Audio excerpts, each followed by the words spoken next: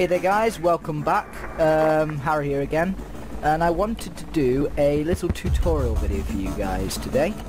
I'm going to be basically telling you guys how to, just turn the sound down there for you guys, how to use the editor, because, there we go, fix that, sorry, just because you guys will not be able to hear me over the music, because it's just too fucking loud. There we go. So basically I'm going to teach you guys how to use the editor. Now obviously we've got E.T.C and Stratis, the two main maps. E.T.C being significantly bigger. E.T.C stretches from one side of the map to the other, usually is about 20 kilometers, which will take you a good hour and a half to 2 hours to cross, if you, probably even longer if you're running. I don't know by car, but it will take you a long time. So I think what we'll do is we will Stratis is a little bit smaller. Now Stratis was the original map which they used in the alpha, and basically that stretches about, I think, about 11-12 kilometers, so you can tell that E.T.C is significantly bigger. So I think what we're going to do is we are probably going to go onto some E.T.C actually. And I will show you guys how the editor works. I don't know if we'll come up with any sort of mission, but I will try and show you guys some of the things that you can do within the editor. Now the editor really is basically where you can create your own custom missions, which you can share with people on servers, if you have your own private server, or you can just make for your own pleasure really. I used to play a couple with my friends. I made actually a nighttime mission where basically you would stealth in with silence guns, and then you would shoot the enemies and take the points. When you did it, you'd get an extraction and you complete the mission. But basically we're going to do this at the airbase because I want to show you guys a lot of the things which you can do, how to get certain things. So when you start, guys, obviously you want to have your player in the game, the person you're going to play as. So what you need to do is obviously simple as double click, and it will come up with this menu. Now all you need to do is you need to make sure that this is set to player. Now that will basically make it so you will play as that character when you spawn in. But if you want to make a server level, you will want to change that to playable. If you want it to be because when you enter a server you can freely switch between different classes, so rifleman or grenadier, explosive specialist, all of that. But if you're just doing an editor, which is what we're doing, we're going to make a player. We're going to make him NATO. Now basically, guys, you've also got the ranking system. Now basically what this will do is if you have a squad, basically if I ranked this guy as, say, lieutenant, okay, and I place him, if I placed somebody else, also you've got the degrees which you can make him face, but if I put somebody else down and put them as, say, a corporal, that guy will have, this rifleman you would have a ranking over him, meaning that you could actually tell him where to go, which I think you basically just click the full stop button above the delete on your number pad, and that should basically make it so you can click team, and basically tell the guy where you want him to go. You can make him move about 50 meters up if you're doing a mission, if you're playing with AI. But for now we're just going to put this rifleman down. Now also, guys, what you can do as well is if I didn't want, so say the rifleman has a certain gun which I don't want. If you want to put more selections of guns, obviously you can use gun crates. Now the way to use these is you need to go onto empty. When you go into empty, you need to go into ammo, and it will come up with all the different weapons. So you've got the basic ammo for the AAF, the CSAT and the NATO, and then you can go to the explosive grenades, and you can also go to the more advanced and special weapons, which will consist of sniper rifles, and different types of scopes, like the ARCO. So that's something you can also do. Another thing which you can also do is you can actually basically, if I put down an AI, so if we put down another rifleman, basically what I can do is I could actually make him circle. So if I wanted to do a patrol, okay, so if I wanted to do a patrol, basically what I could do is I could actually place this person here, and to do a patrol you need to go onto this, okay, and basically make sure you have that character selected, which will obviously highlight him. So what I could do is I could place a, so if we zoom in a bit here, because I don't want to make him circle too far, we could put a, let's just make him go straight. So you'll come up with this menu. Now you've got all these different things. You've got the combat mode, the formation, you've got the speed, and you have the behavior and the condition. Now what these things do, well, they will determine in the way that he patrols. So you could make it so he is running in, and he's got he's going in at a full charge in speed, and you could also make him so he is very aware or combat. If you want it to be as though you're infiltrating and you want them to just walk, what you need to do is you need to go on to, in my opinion, I would go on to hold fire, engage at will, okay? Because it basically makes it so when you do alert them, they will just shoot. Then what you want to have on is column. Then you want to have limited, and then put on, I'd put on safe. In fact, no, put on safe, I think. Which will basically make it so they're basically patrolling, and you want to make sure that's on move. Yeah, you want to make sure that's on move, okay? And then I'll teach you what to do on the last one. So what you're going to do is you're basically going to do that. Now if we wanted to circle, so that's just made that the player, because what that's done is unfortunately done to that guy, even though I highlighted him. So we put into player, right, okay. Right, so we're on this guy. And so now, if you want to make him walk, circle, let's put that there. Put another one. And what you need to remember, guys, is you don't need to put any of this to what it was. Just leave it as no change, because it basically will keep it exactly the same. Okay? So we do this. Now, on the last one, you don't want to have that as move. This is the one you have to change. You need to change that to, if I can find it, you need to change it to cycle. What that'll do is that will actually connect it, and he will keep circling that same route. Now, I'm going to try and make this route a bit smaller so you can see. Now, this should work. Yeah, it should work. So basically, well, it will work. It will work. And basically what he'll do is he'll circle. So hopefully he shouldn't take too long. I may make him run, but you'll see what he does. So we'll spawn in now, and this should work.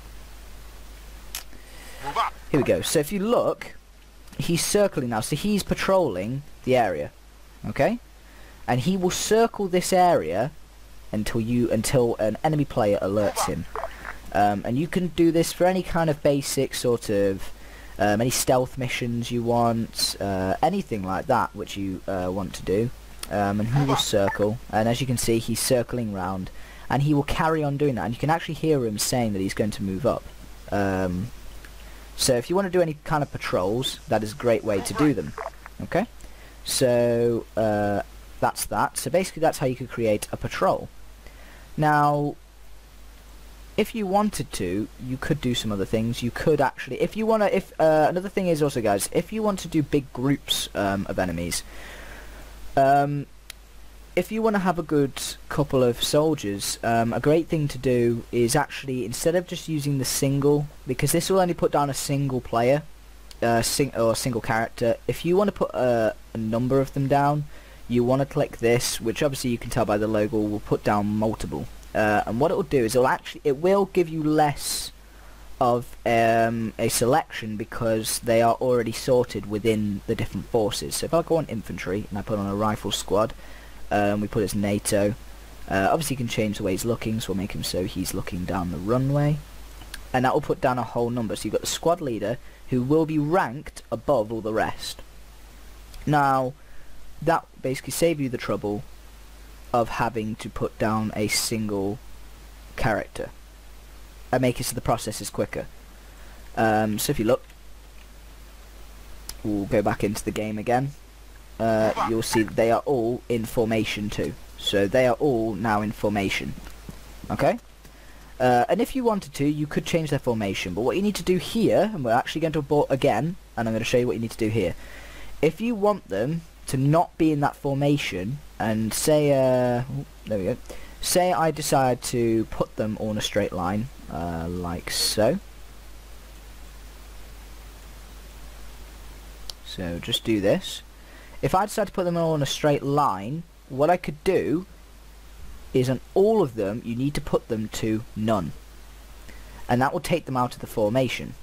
Okay? And make sure they are all like that. And when they are all like that, they should go into the line of which you have placed them. If you put them in formation, then they'll go into the formation of which they were placed in. Okay? But if you do this, it will place them into that formation. It'll actually make it so they don't also go back to the formation as well. So hopefully...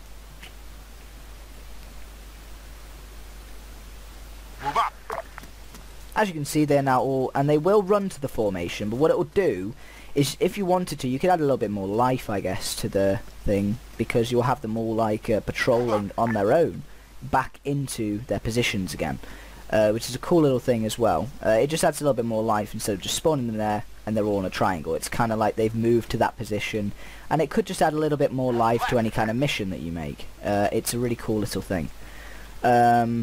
So yeah, so that's something else. There's a lot of different things that you can do. I probably won't be able to cover everything in this vid, but this is just some of the basics which you can do.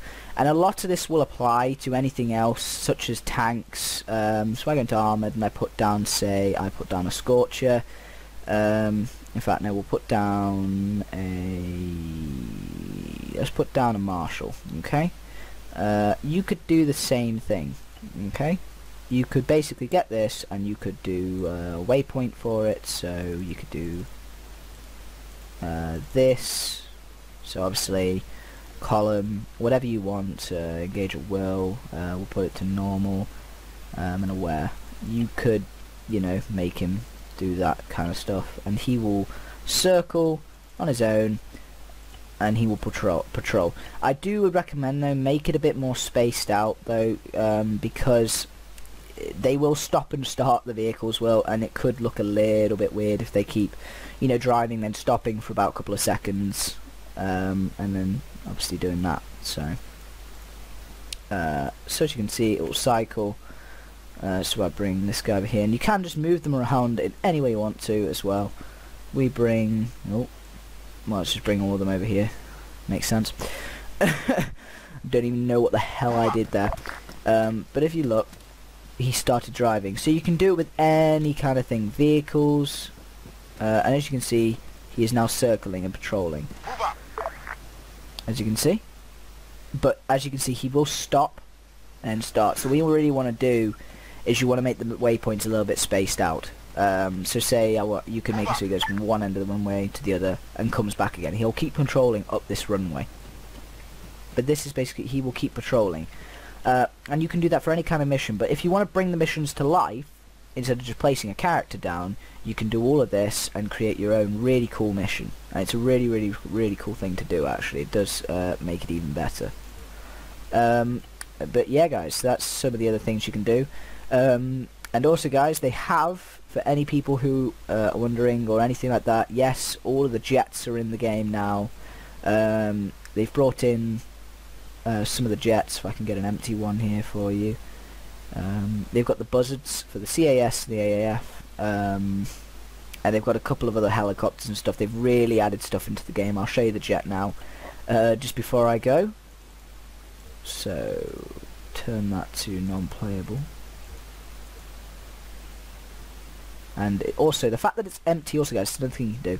If you don't want to be actually spawned in the vehicle, you can put it to empty, and then when you spawn, you can just get in the vehicle. And that's really cool if you want to do a mission where, you know, you actually go to the vehicle instead of actually being already being in the vehicle. I mean, that's just, if you want to go into more detail with it, guys, you don't have to, but if you, it depends how you want the mission to play out, really.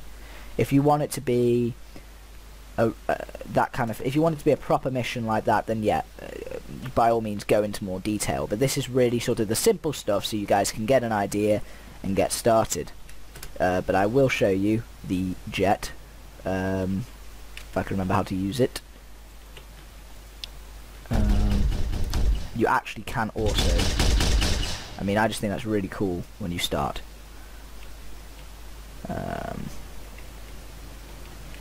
Actually forgotten how to use it. I'm really sorry guys, one sec. Actually forgotten how to use it. Now also guys, if you ever get into planes or helicopters and you're struggling how to use them, you can do tutorials, but if you want, just go into this and it will actually tell you, because and I'm really sorry about this guys, because actually they've recently changed. It used to be Q to take off in helicopters and jets, but they changed it to left shift now by the looks of it. And obviously I completely forgot because I haven't actually been on for quite a while, but I did remember the stuff for the editor, because I actually made a lot of cool missions with my friend. We did quite a bit. I made some pretty cool missions that me and him used to play. Now if you just wait for it, and then you can take off. As you can see, the jets are working. Bring the flaps down, or whatever you want to do, and gear up, and you have your jet. And they're not too hard to fly now, you know, you can just do all sorts of jazz with them, and you know, but that's it guys. So thank you all for watching. I hope this helped you a little bit. And I will bring just because this is all fairly basic stuff. You guys want some more, I will bring another video on some more detailed things. Maybe I actually may bring a video where I actually make a mission for you guys, and then you can see how a lot of it will all work, but I'll see what I can do about that. But for now guys, I'm going to let you all go. Thank you for watching. I hope this helped. I hope you enjoyed it, and I think there's no better way of exiting this video without doing a little bit of a suicide. Let's do a kamikaze. Here we go. Let's do this. Nothing but a barrel roll. Here we go. There you go. Sorted. Right then guys, thanks for tuning in. We took down the trees pretty good there. I hope this helped you, and I will see you all in the next one. See you later guys.